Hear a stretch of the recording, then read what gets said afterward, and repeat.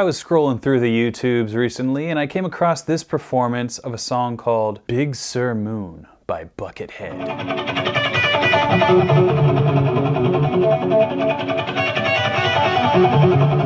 And that performance kind of stuck with me for a while, and then my friends from Xvive, who's sponsoring today's video, reached out and they had an analog delay pedal they wanted me to try out. This is called the Echoman, and you can find a link down below. Analog delay pedal. I'm going to be taking you through this pedal in attempting to recreate the sound that I sort of identify Buckethead's solo guitar etude mastery with, and that is essentially this sound.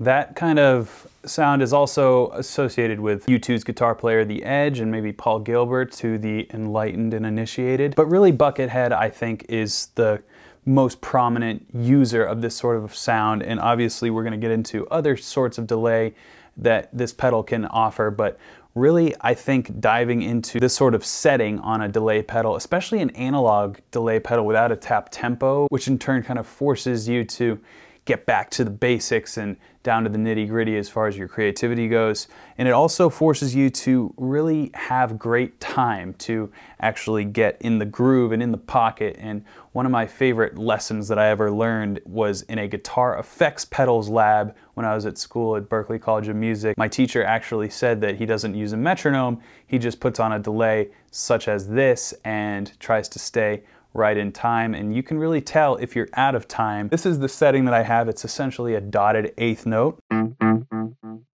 the thing about analog delay that this guitar pedal does really well is it captures a real low fidelity, and I'm personally a big fan of things like analog delay and tape delay sounds on a guitar. It just sort of fills out the void. And the interesting thing about this effect is if you have it off, I'm basically just playing quarter notes at like a 150 or 160 BPM tempo. With delay on it, gives you this.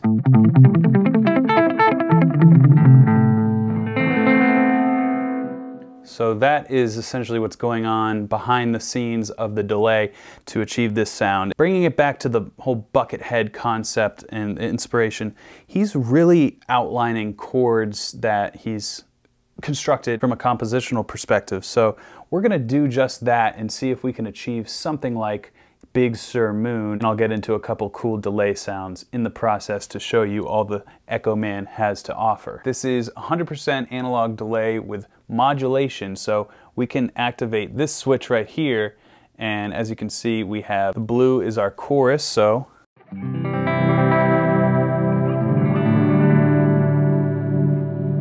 red will be our vibrato.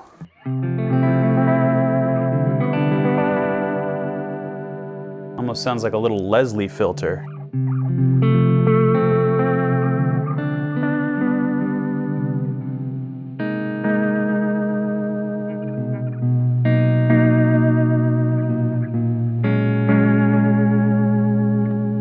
I just came up with that randomly right now.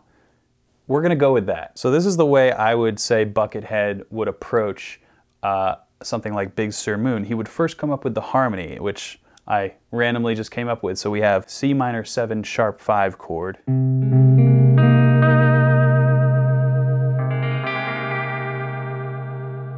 I just went to a B major 7.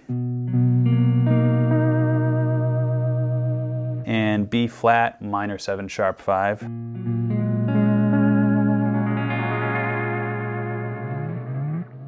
Pull off the modulation for right now. This is what Buckethead would most likely do. Instead of playing those chords and trying to get the echo effect that way, he would take certain bits and pieces from the chord and maybe put them further up the neck. So take different intervals of this C minor 7 sharp 5.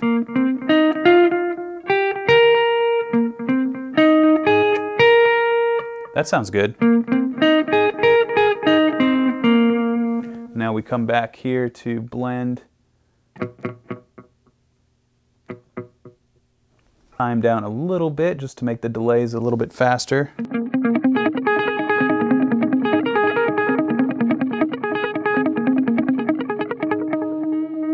And that's all there is to it. So I took a few different intervals, maybe all of them eventually. Here's the flat 7, here's the root, here's the minor 3rd, here is the sharp 5th, and then we're back up here to the flat 7.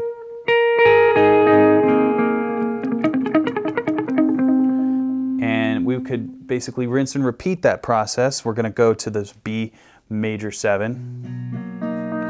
And obviously we're gonna wanna harp on that major 7 somewhere, so.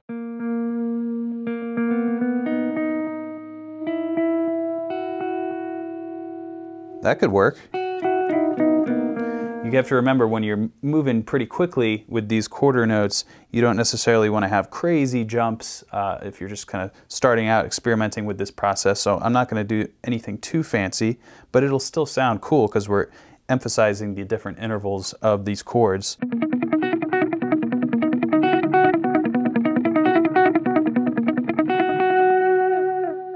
Pretty sweet. And if you remembered there, I come back to the minor 7 sharp 5 again, so I can use that same shape I came up with before, and then maybe the same shape here with the A major. I could just keep going down chromatically. So this is a pretty weird, wanky chord progression that actually sounds pretty sweet. So we have.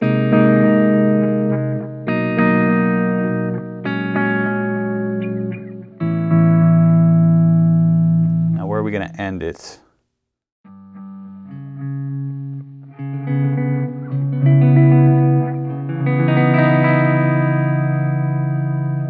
That is the most interesting and strange chord progression I've written in a long time. It's chromatic C, B, B flat, A, D flat. Let's turn this up a little bit and we'll pop this onto a vibrato sound.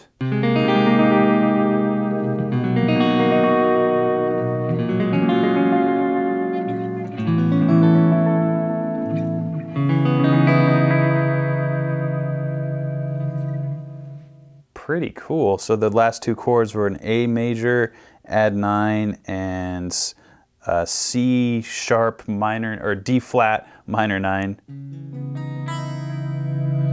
I actually think I'm just going to change this to A major 7 just for the intents and purposes of the phrase, to keep that the same. So now that I have the harmony laid out, I'm going to put on those last two chords, really just the last chord, because I have the shape for the minor 7 sharp 5 and the major 7 respectively. D flat minor 9. Could just do like a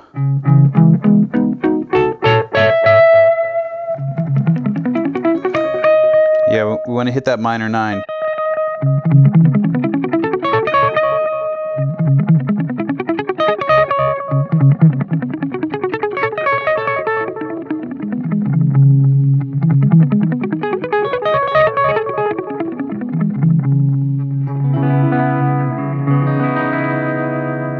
Something along those lines.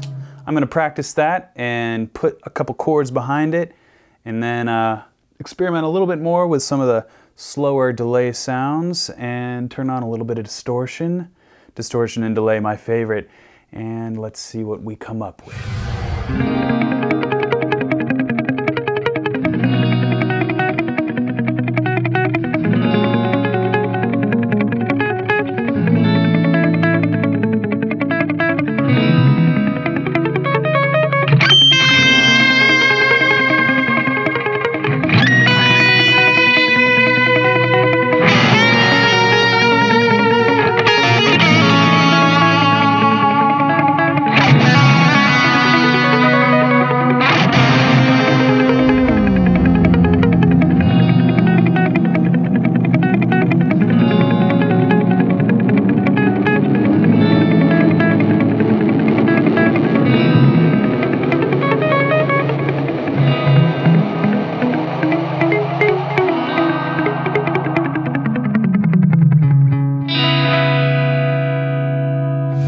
Well, there you have it, my friends.